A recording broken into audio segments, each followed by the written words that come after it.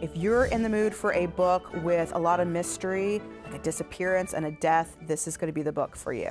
So The Truth is Told by Mason Buttle, one of my favorite books I read this year. It's about a kid named Mason. Mason is admittedly, self-admittedly, the biggest, sweatiest kid in 8th grade. He actually has a disorder that causes him to just sweat profusely, so much that he brings 2 t-shirts to school every day. He's not a smelly kid, he just sweats a lot.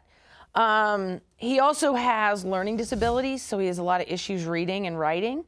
But the real issue going on is that a year and a half ago, his best friend Benny was found dead. And the thing is that Mason was the last one to see him alive and the first one who found him at the bottom of their treehouse on the ground dead. And so the town and the investigator really suspect that Mason had something to do with this murder, and the investigator stops by often to his house to ask him questions. And Mason doesn't really get it. And so the cop keeps asking him to write down his story, but because he has these difficulties, this isn't the easiest thing for him to do.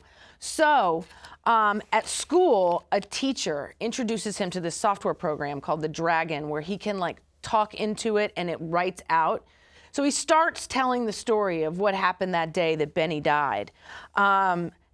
Same time, a new kid starts, Colvin, and he and Mason become friends.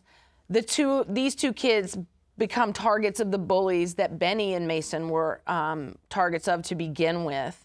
And then Colvin goes missing. And so the cop, the town, Benny's dads, really suspect Mason of foul play, and you have to read it to find out what happens. And nothing happens bad with the dog, so it's all good. Okay, that's good to know, but now I'm very concerned about Mason and... You should be. Oh, okay.